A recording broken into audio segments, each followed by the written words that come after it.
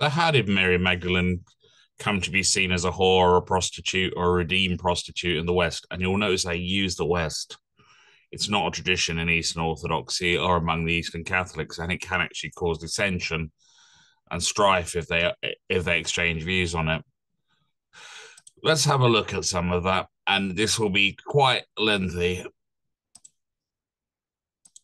First, for a laugh, I asked the wonders of Copilot to summarize the story of Mary Magdalene just to see what it would do. But we won't be using it for more than a minute or two. But what it gave back out was Mary Magdalene is a significant figure in the New Testament of the Bible, known for a close association with Jesus Christ. Before meeting Jesus, Mary Magdalene was originally from the town of Magdala. True, that's where the name comes from.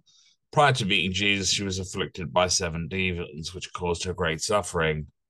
Healing, she encountered Jesus, who healed her by casting out these demons. Following Jesus, after healing, Mary Magdalene became one of Jesus' most devoted followers. She supported his ministry and was present during some of the most pivotal moments in his life, and then goes on to talk about her role in the crucifixion and resurrection. And then it talks about the mistaken notion of her being a prostitute. What it doesn't point out is where it arose. It just tells you that it did arise. To understand why it arose, you need to dig down quite a long way. And for that, I've got the Biblical Archaeological Society, and I've got my usual cup of coffee because I've still got a sodden dry throat. And yes, I know coffee is dehydrating, but this coffee has an awful lot of milk in it. Let's have a look at this article by Jane Schaberg from 1992. Mention the name Mary Magdalene, and most people with free associate the word whore, albeit the repentant whore whose love for Jesus led him to forgive her. They may do within Western Christianity, but I would say since this article was written over 30 years ago, some of that's died away, and more educated people who have a reasonable knowledge of scriptures will tend to realize it was a mistaken association that came to be accepted over time. In Jesus Christ Superstar, Andrew Lloyd Webber and Timothy Rice's 1970s musical, she's depicted as a prostitute platonically in love with Jesus. You've got some other examples of roles she played there, including the infamous Last Temptation of Christ, which caused the author Nikos Kazantzakis to have a major falling out with the Greek Orthodox Church. But what I'm more interested in how she gets there.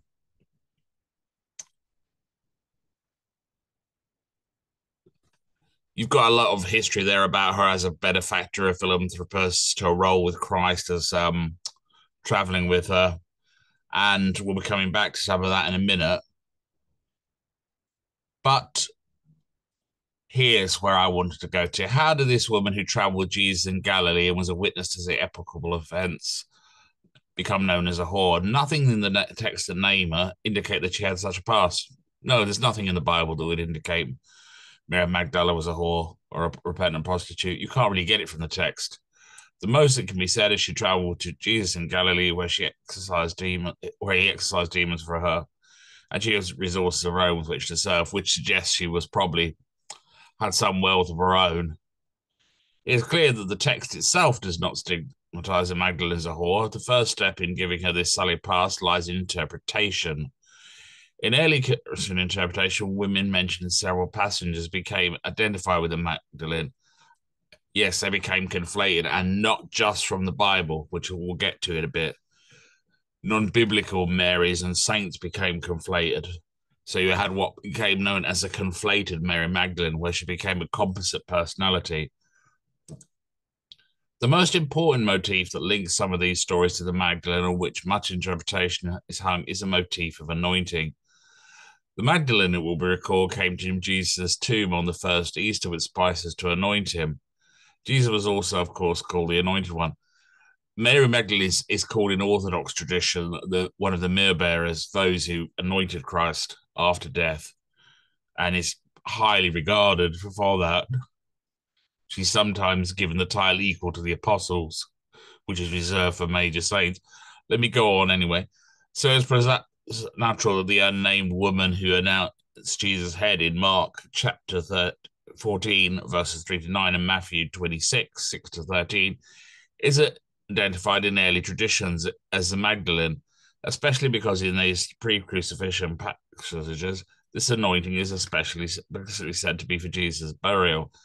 So people have got confused, and you will notice that woman was repentant and had a sinful life, who anoints Christ's feet, also in Luke chapter 7 and 36 to 50. Jesus tells Simon her sins, which were many, for forgiven, for she loved much, but he is forgiven little, loves little. Here too, later tradition identify the woman as the Magdalene.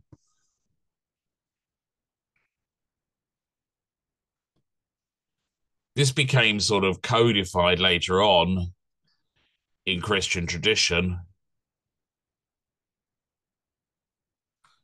It seems to, and it goes back further than Pope Gregory, by the way. Although Pope Gregory codified it and it became ever more popular, Origen and John Chrysostom, a man of much controversy himself, made commentary about Mary Magdalene was being a wholly unsuitable first witness.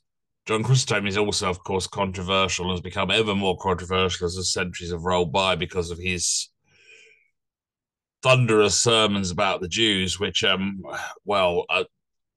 they're hyperbolic and not to be taken literally, but even if you allow for that, there's certainly something else. I'm not going to read all of this, but it's a really well-written document that gives you a really good background as to why and how Mary became conflated over time due to textual confusion, all sorts of other issues. You also have Mary of Egypt, who is a major saint, although she's become less well known in sort of in later years. She was reasonably well known enough when I was a kid that she was differentiated. We knew who she was, but I don't think she's so well known anymore outside of the Middle East around Catholics from particular backgrounds where she would fill a particular role for veneration. She became sort of conflated with Mary Magdalene as well because Mary of Egypt is considered to have been a prostitute who redeemed herself and to have led an extremely dissolute life. And she's got mixed into the whole mess of things. You can see her there with medieval literature where she was quite a popular saint. A statue of Mary of Egypt there. Now, as to the Magdalen laundries, they indeed were not founded by the Irish, and even in Ireland, the first Magdalen Laundry, which drifted over and was inspired by the British model, was founded by this woman who is not all that well remembered in Ireland, Lady Arabella. Lady Arabella was a philanthropist who lived from 1707 to 1792. She actually founded them after coming into contact with dissolute mothers who had no hope of keeping their kids with them and women who were prostitutes and so on. She had a much wider view of what they would do and how they might operate, I think, reading about her. And I've read a fairly large number of times, and her view of what their purpose was and what they became later, well, they diverged.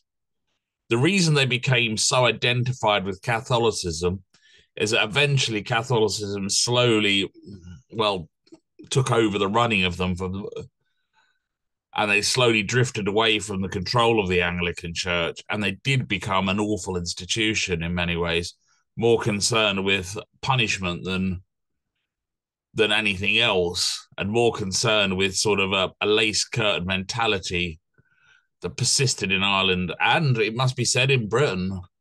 Let's not say this was wholly an Irish sort of point of view of the world. It persisted for many, many years and produced poor results, in my opinion. Were they absolutely as horrific as sometimes they're portrayed as? No, I'd say probably not, but I certainly wouldn't want to be stuck in one. They're difficult to talk about because any attempt to talk about them produces an awkward argument sooner or later, and they tend to be a very heated topic of conversation. Robert Dingley here was the bloke who set them up in England. He's an interesting enough figure in himself and was rather dissolute himself as a young man, it must be said, to be quite humorously. He belonged to this thing, the Society of Dilettante, which is a club of people who'd all done the grand tour and all gone around Europe and the grand tour can be regarded, for those who are not familiar with it, as essentially young men wandering around Europe, supposedly for cultural enrichment. Largely for many of them, it was essentially a giant piss up going around Europe. As you can see here, history is a highly complicated and messy business. Mary Magdalene herself,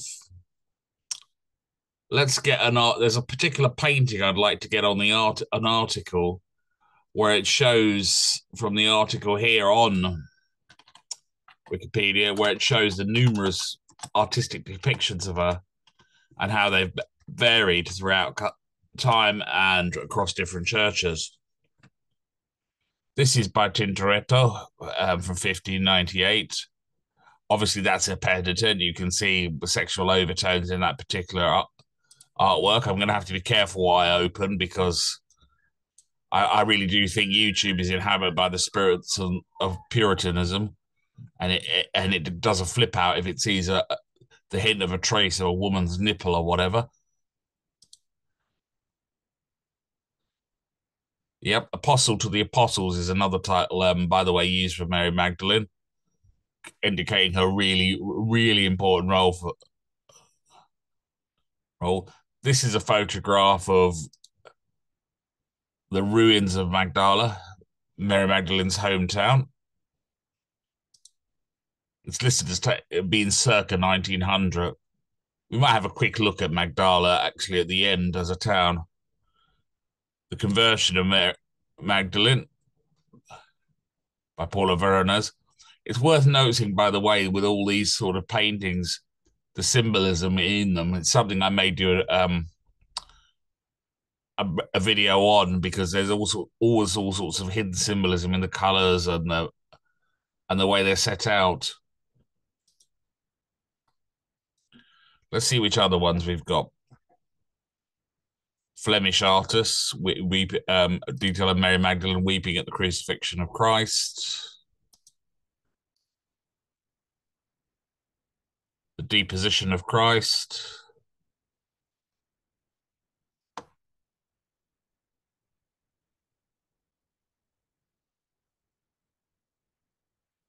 And this is by the artist Alexander Andreyevich Ivanov, where Mary Magdalene famously sees Christ in the after his resurrection. He tells her not to touch him, presumably because he is now sort of no longer part of the human race to a certain degree, having completed his earthly mission. Let's see which other renditions we've got. Ascension of Mary Magdalene. Oh, there's a whole tradition of thick body hair over this that I'd have to get into as well. This pops up in Mary of Egypt's rendition as well. I, I'll try and do a small video about that, I think, because it's a kind of one of those oddities of medieval theology and thinking. A Gothic style of Mary Magdalene. I strangely like that.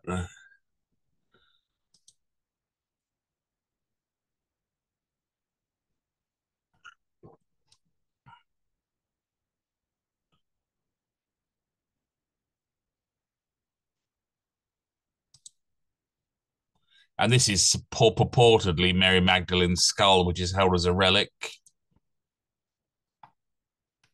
And let's see what else we've got. And we've got quite a few more. Some of them, as I say, if I open them, I can just see YouTube doing a flip out because the odd sign of nudity is apparent in a few of them when they're enlarged, and YouTube goes into absolute craziness when you do that. But before I end, I have and just quickly look at sort of the town of Magdala itself. This is an icon of depicting her as a myrrh. It's a kind of fairly westernized icon, I must say, but it is an icon. And then there's the tradition of the three Marys, which are the women mentioned in the canonical Gospels, narratives of the crucifixion and resurrection of Jesus. Again, you get the problems of textual conflation with these. The Gospels refer to several women named Mary after all. As this article points out, you have Mary, the mother of Jesus, Mary Magdalene, Mary of Jacob, Mary of Clopas, Mary of Bethany. So it does get kind of mixed up and all over the place sometimes.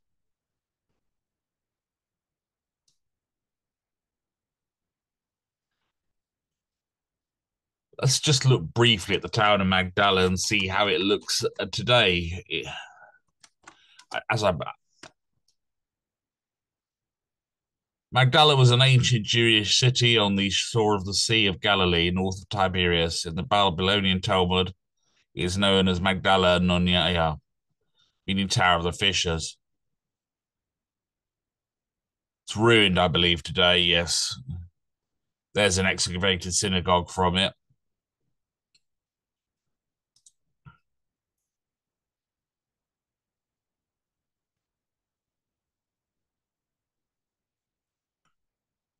And it gives you a long history of it and across a large number of years.